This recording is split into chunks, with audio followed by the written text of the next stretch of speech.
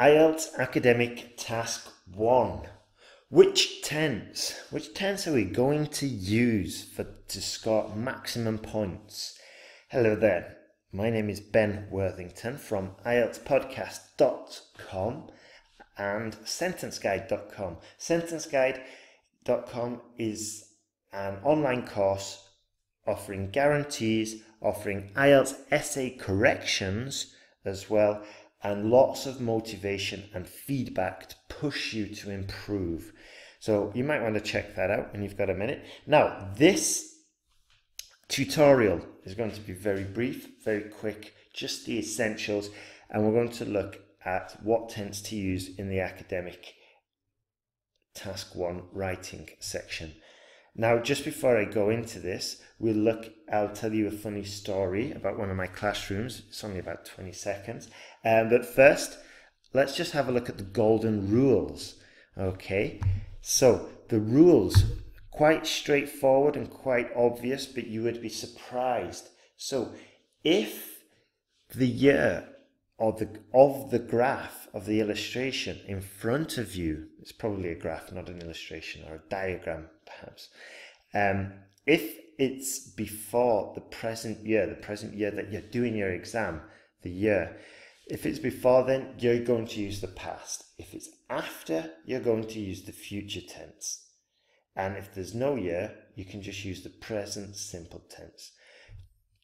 In general, don't change the tenses halfway through the sentence. There are some cases where you can and where it's necessary, but the majority of the cases you'll probably find it's not necessary. Okay, so the funny story about about when I was teaching, I asked a student what the past tense was of think. And it's quite a funny answer. I'll tell you in a second. I'll tell you at the end of the video. So let's have a look. Pause the video if you want to review your grammatical knowledge of the past tenses. There's a list there which you can just quickly review to refresh. And let's jump into using the past tense. So here we can see the entire chart is obviously in the past. So here we're going to use the simple past. Okay, and look, we've got it here. It can be noted. Okay, sorry, no, there, it's here. The significant rise occurred between 1920 and 1930 when the average person increased their intake by £13. Okay, so here, by the way, noting or paying attention to the biggest jump or the most significant change is a good tactic to use. Okay, and we probably might want to include the smallest change, which might be here or here as well. And these kind of tips, there's not millions, but there's a few very essential ones that you can use to increase your score significantly. In the IELTS Academic Online course at SentenceGuide.com, I go into more detail. So here, quick example of the past tense. Here, the future tense, it can be seen from the chart that by 2020, this is a useful preposition, the population owning mobile phones will exceed. Okay, will exceed, will surpass, will overtake the number with electricity by 1%. Okay, it is also predicted that more people will have running water at 45% than a landline at 28%. So the whole graph is set in 2020. It's a prediction. We're going to use the future tense will, and also hopefully you'll have spotted that there's this construction, the passive. It can be seen, and we also used it here.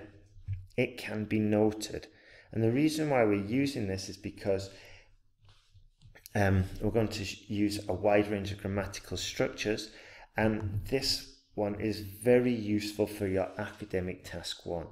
Okay, we don't want to use it in every single sentence, obviously, but it is very useful. And here's another tip, we can use the passive but with some future verbs like it is predicted, okay, or yeah, it is predicted that, and then we've got a different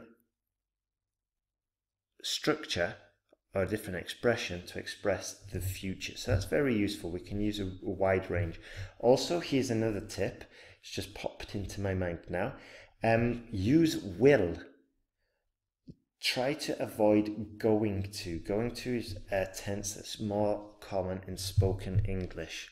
Okay, so will is the standard tense there. And also if you can mix it with the future verbs, it is predicted, it is forecasted, it is expected. Okay, smart students would have written those examples down. Let's carry on. Present simple tense. So I said before, we can use this when there's no date. There is a date here. However, the whole graph is 2007, and it would be a little bit clumsy and unnecessary here to just put everything in the past, because there isn't really kind of like a change. So here, look, we can use this passive structure, which is very useful. I hope you've noticed we've used this passive structure in every example sentence. So it's probably a good sentence structure to master and to incorporate into your next IELTS Task 1 writing task. So let's see. You can see from the chart that there are currently more overweight Americans than Irish. Good. So here that there are, we're writing in the present. In fact, there are almost 30% more overweight US citizens. The fattest group in the Anglosphere are the Kiwis, with 68.4% of the population presently considered weighing more than recommended, or weighing more than what is recommended. Now, a few students might be saying that we could also use the past. I think perhaps it wouldn't be terrible to use the past, but I wanted to use the present here because if we look at the title, Prevalence of Overweight People in the Anglosphere, it's in the present. So let's follow the example or follow the title given here in the diagram and just continue using that tense. Now, as I said before, there are some cases where we might want to be using both.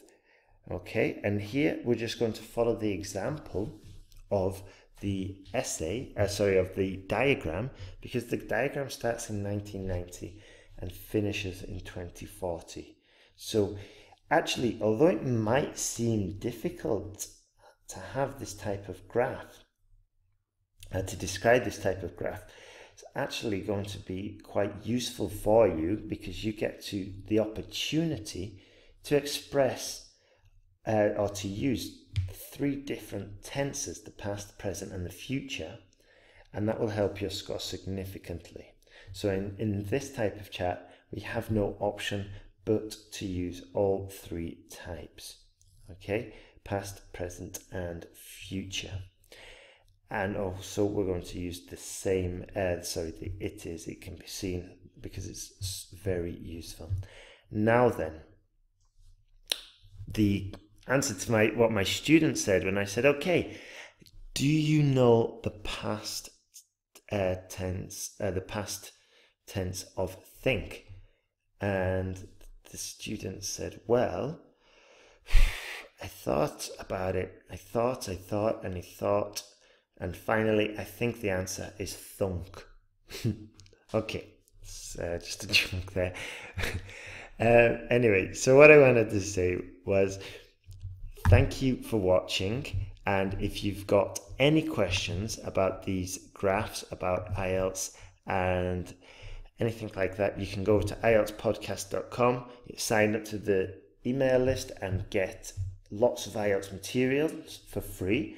And you can also check out sentenceguide.com, where there's you can purchase the online course at sentenceguide.com, and there we've got lots more tips and videos, and you can get all the support and motivation you need and you deserve to pass the IELTS exam.